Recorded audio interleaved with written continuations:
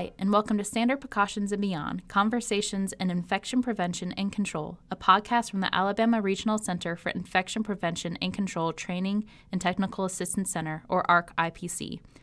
My name is Elena Kidd, and I'm a program director at the University of Alabama at Birmingham School of Public Health. The coronavirus isn't the only infectious disease making headlines in 2022. From early May 2022 to June 13th, 2022, the date of this podcast recording, over 1,300 confirmed cases of monkeypox have been reported across 31 countries that normally don't see any cases of monkeypox, including the United States. And a link to the Centers for Disease Control and Prevention's 2022 global map showing the outbreak is included in the podcast description. Monkeypox is a rare disease caused by an infection with monkeypox virus. It was first discovered in 1958 when 2 outbreaks of a pox-like disease occurred in colonies of monkeys kept for research, hence the name monkeypox. The first human case of monkeypox was recorded in 1970 in the Democratic Republic of Congo, and monkeypox is considered to be endemic in several countries in West and Central Africa. Occasionally, outbreaks have occurred outside Africa, but in most cases, these cases were associated with international travel or contact with individuals or animals from endemic regions.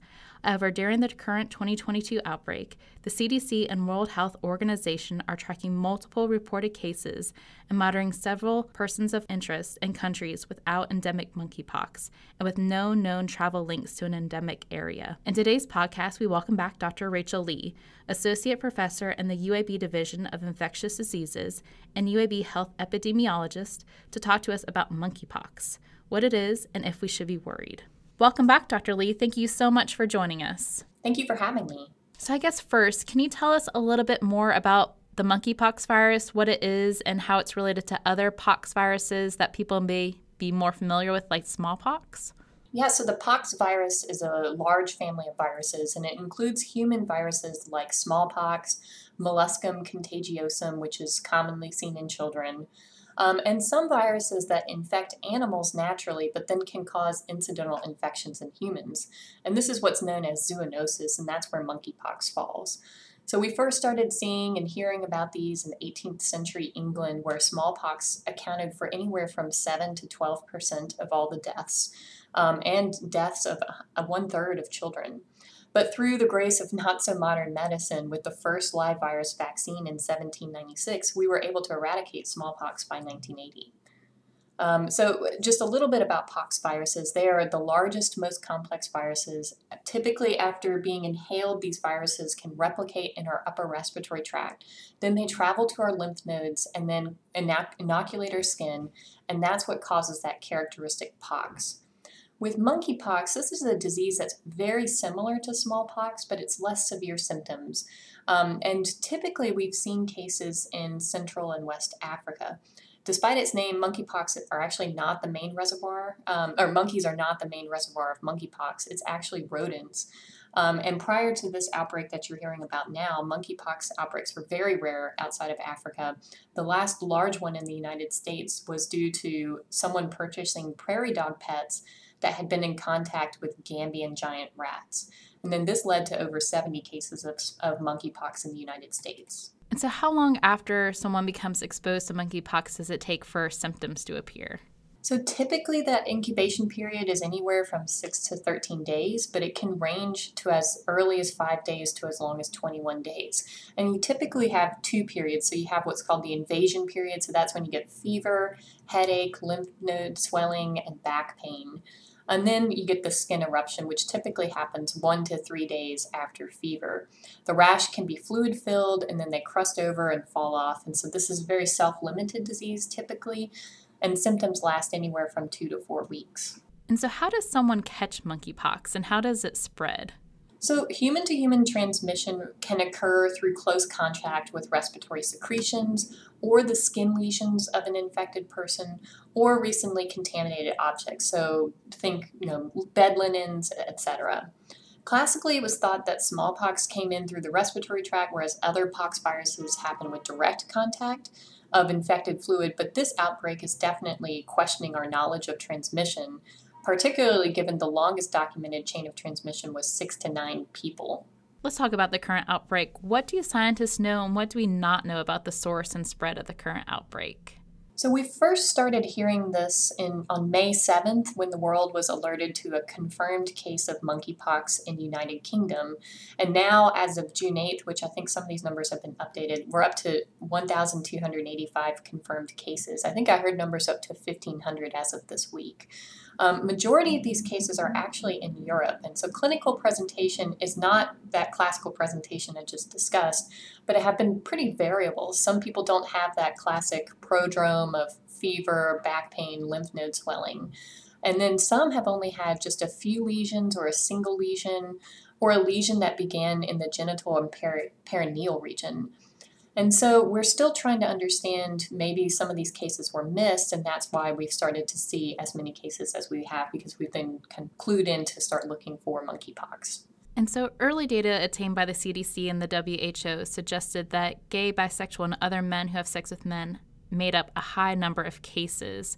What is the relevance of that data, and what does it reflect in terms of person-to-person community spread and who may be more likely to become infected? So we're still trying to understand how this outbreak is different from other outbreaks, but the key point here is that monkeypox is spread through close, sustained skin-to-skin contact.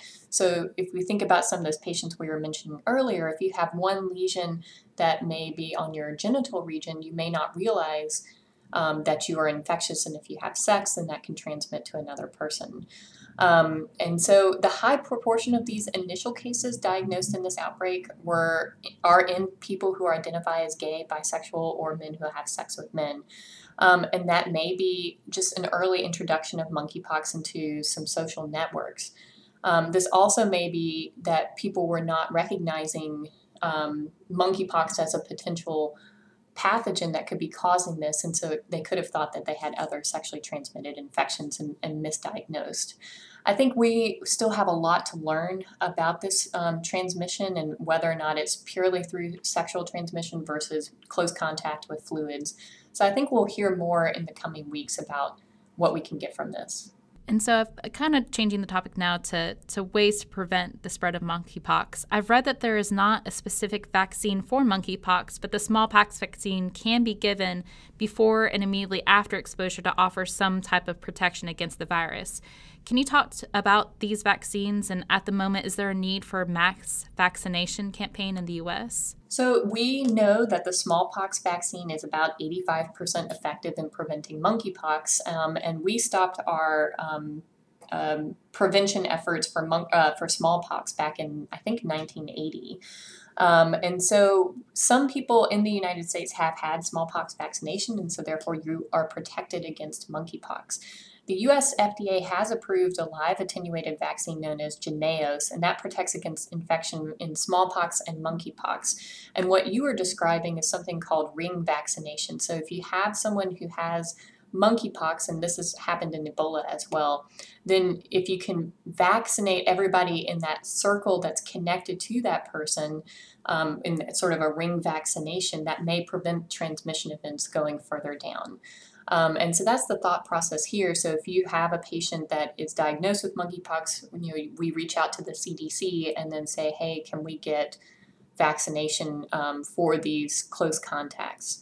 Right now, in terms of the number of cases and how many vaccines we have available, I think that's the best way that the United States is focusing on that vaccination process. They are also working to try to get people vaccinated who are at high risk of exposure. So if you're a lab worker or you are potentially a frontline worker that may get exposed to monkeypox during care. So I think we'll have more data coming soon. And so other than vaccinations, for those that, may be exposed because someone else has monkeypox, what's the best way to prevent the future transmission? So we do know that it transmits through respiratory droplets. So masking right now works incredibly well for the general public. And that's why the CDC has recommended, heightened awareness and wearing masks especially when you're traveling internationally. The other way is to know if your patient, if you are in close contact with someone that may have symptoms of monkeypox, to not to have sex and to avoid contact with those lesions. And then potentially in the future, we'll look at more vaccination. But I think right now for the general public, we probably will not be vaccinating everyone. That is good to hear. And so for healthcare providers, what do they need to know about monkeypox? What's important for them to kind of keep in mind as the outbreak evolves? So I do know that the CDC has a wealth of information for healthcare providers as well as the WHO. And then depending on your state health department has information regarding how to exactly obtain a sample, how to get it to the CDC to then run tests. And so every healthcare provider, if they are concerned that they have an infection, they should reach out to their local health department. And then that will help determine what to do for diagnosing that patient. And we'll include links to both CDC, WHO, and also our state's health department in the description of the podcast. And so finally, what does the public need to know about monkeypox? What's the risk to the general public? Will the monkeypox be the next pandemic? So do I think that monkeypox is the next new pandemic? No, but I think what we are seeing here is how viruses can rapidly change and challenge our current understanding of transmission and prevention. I think a key for anyone is to know your risks, whether it be occupational or personal or travel related, and to find sound sources that can provide knowledge and insights, such as ARC IPC. We have a lot of information on that website to really get you to the best information to help protect you. Thank you so much. That is all the time we have for today. We want to thank Dr. Lee for being here to share this valuable information about monkeypox and your insights on the current outbreak. Thank you so much. And thank you to all of our listeners. Please tune in next time for another episode of Standard Precautions and Beyond, Conversations in Infection Prevention and Control.